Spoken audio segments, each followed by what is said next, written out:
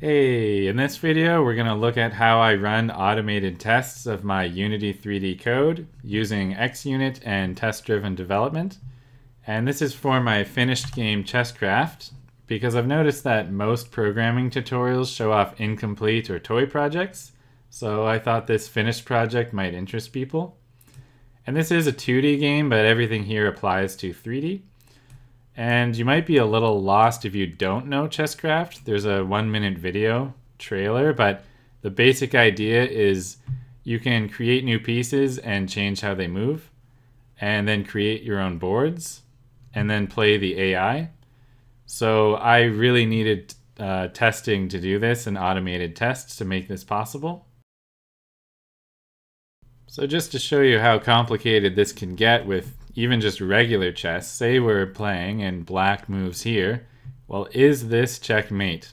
There's a few things you need to ask yourself. Well, I can't seem to move the king without being in check. I could maybe take this rook, except if I did, I would then be open to this queen. So my queen actually is pinned and I can't do that. So this is checkmate.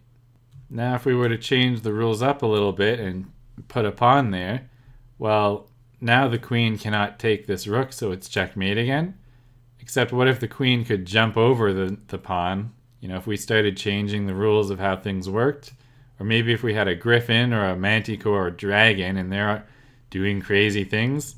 So is the piece pinned? Can we really save the king? What can the king do? Maybe the king can jump away like that.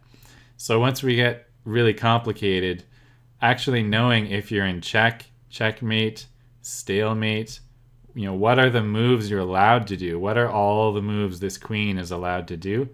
Or a griffin, what are all the moves it can do? Can get really complicated. So I've made these automated tests, this test suite, and I do this in a command line, but it's still using my Unity3D code. If you want to know how to do that, you can see my other video on that. And here I've broken down all of this very big problem into many small pieces.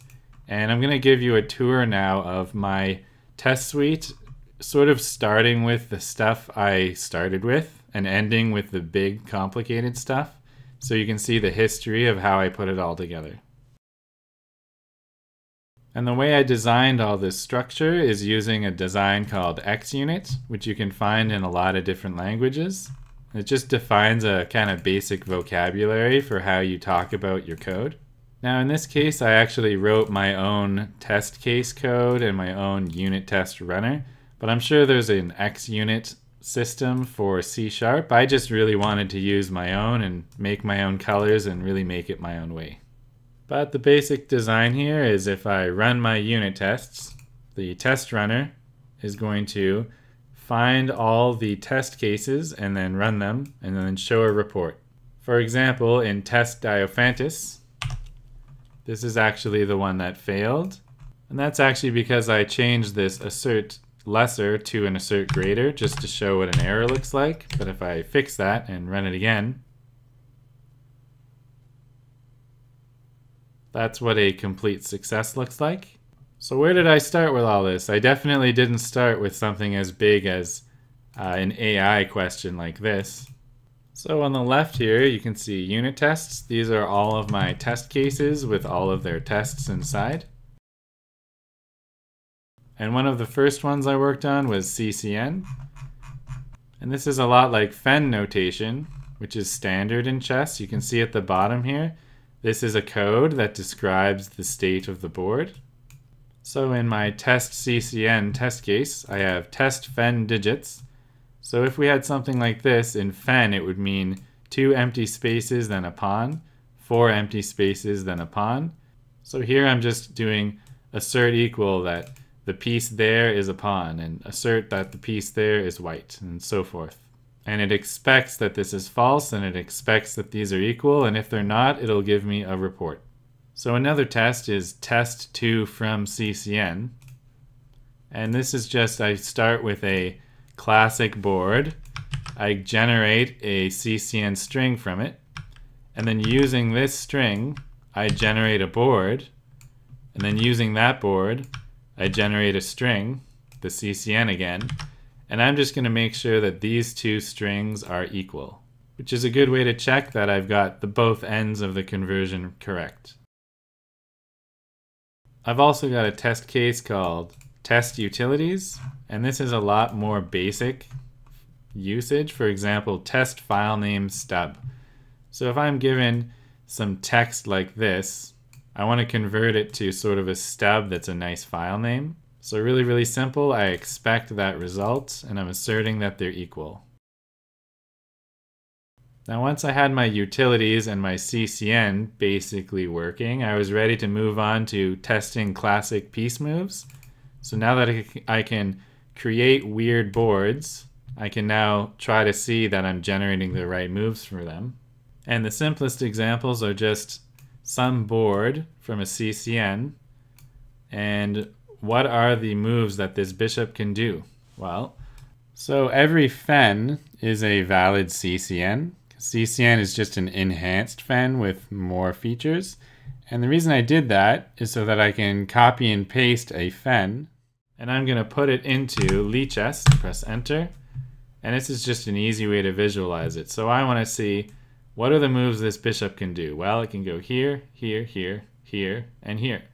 Same thing for the rook and the queen and the king.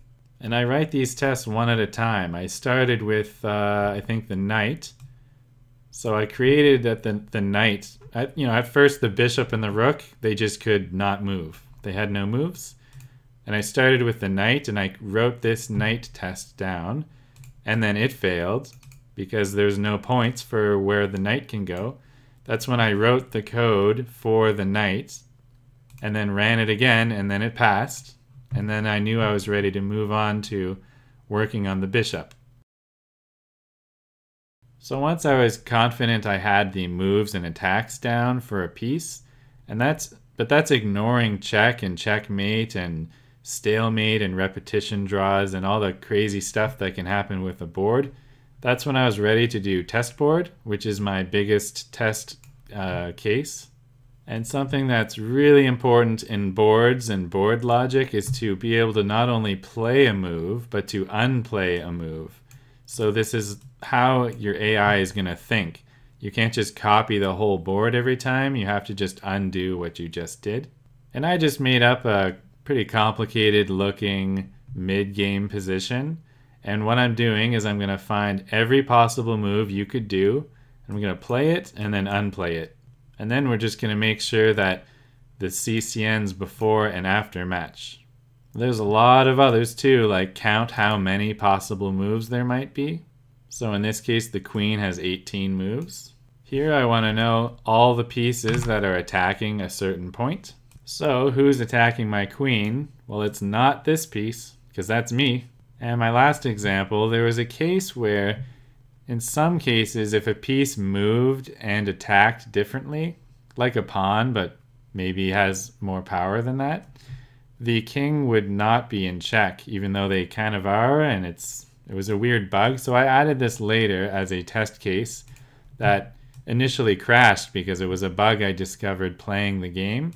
And I nailed it down and then wrote this case, and as I was trying to fix the bug, I would constantly rerun my tests. So once I mostly did test board, I started on test game enders. And this is checking if you're in stalemate, check, checkmate, or repetition draw. And I made this a little bit alongside board because the check is important. And it was actually really interesting coming up with all this strange ways that you can be in check or barely in check or almost but not quite. So like that case I showed before with the blocked piece. Here the black king is in check from the white bishop, and it cannot be blocked because of the white rook. So it's not only checking the pin, it's just asserting that it's a checkmate. This was a good test too, to find out if I'm really checking, can this piece attack certain places? This white king is getting hit in many places. It's in check. It can't go here because of the rook. It's got a pawn, it's got a bishop here, it's got a king there, it's got the queen here and the knight. So there's a lot of pieces involved in this checkmate. And a game ender I added much later was a repetition draw. For a while I just ignored it, but it's eventually an important case. So here I have a board that I've started off with, and I have a couple moves, and I'm going to do these 4 moves a few times, and it should not be a draw, but right after this last move, now it's a draw, assert true, because you cannot repeat the same position 3 times. And another case that popped up when I was messing with the editor, there's cases where you can make a board with no kings, or one side has a king and one does not. Here, only white has pieces left. It's a tiny board, it's a 3x3, and in this case, white won, it's checkmate. So even though there's no king in check, it's still a win. I consider that a checkmate. Now once I had done the board logic and the game enders, I was ready to start tackling the AI. And it's a little hard because Diophantus, Palamedes, and Themistocles are different components of my AI. And sometimes it's hard to test these because these are soft values, you know. If you're deciding how good something is roughly, I can't make a hard cut case to test it. So I handled these soft test cases with things like this. Test king safety. Well, I figure if I have 3 boards that are identical, except in this case both kings are safe. In this case, the white king is right in the middle of nowhere, not quite in check, but really unguarded. Black king's unguarded. And I can pretty much guarantee that my AI will prefer being safe or having the other king unsafe. Another case that should be clear no matter what is a pawn that's at its start position is worth less than a pawn that is almost going to be promoted. And testing the draw offers is complicated, so if I ask the computer, offer a draw, I would like to keep playing. Well, sometimes they agree. They say, yeah, let's have a draw. So I need to measure if the score is stable and boring, and also if I'm crushing the computer and I offer a draw, the computer should agree too. But this is kind of a blurry line and when you make that call. So that's why this is a desperate draw. I make a situation that starts off okay, and then it's a little convoluted and I just say, wow, this board is really going to hell. We're losing everything. And at the start, we're definitely not going to agree to a draw before move 6. But somewhere after move 20, we definitely would. And when I change my AI and how my draw works, it might be offering a draw at move 15 or 18, but I'm really pretty sure that it's always going to be between this. I also test the p-square table, which is an idea in chess, chess AIs rather, where say generally you want your knight to be in the middle of the board. You don't want your knight to be in a corner. So the value of the knight in the corner is worth less. So I hope this was useful to you, and the history showed how I broke my problem down into smaller and smaller pieces and slowly built up to something great. My tests are pretty huge now. It says I have 8,000. A lot of these are those recursive searches though, so I might do 1,000 tests in one go. But the basic idea in test-driven development is that you do not delete your test code. So as you're writing these things, you might write a little debug that will print out the answer, and once you see it's good, don't delete your code that tests that. You actually, from the start, create a system like this, and all of your tests go into them, and over time you end up with something really big and great and useful. So all the code you see in this video is free and open source with an MIT license. There's code links in the video description. And if you have ideas for a next video, just send me a comment. And the full version of ChessCraft is free to play, so check it out. And thanks for watching.